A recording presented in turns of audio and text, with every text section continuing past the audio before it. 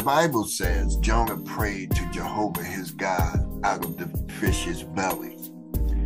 The prayer recorded in chapter 2, verses 1 through 9 is not a petition for deliverance, but thanksgiving and praise for deliverance already received.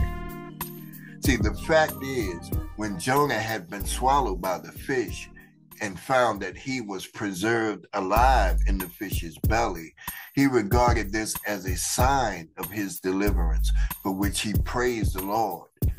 The fish was God's instrument of salvation for Jonah. You see, our faith is for consuming times such as this.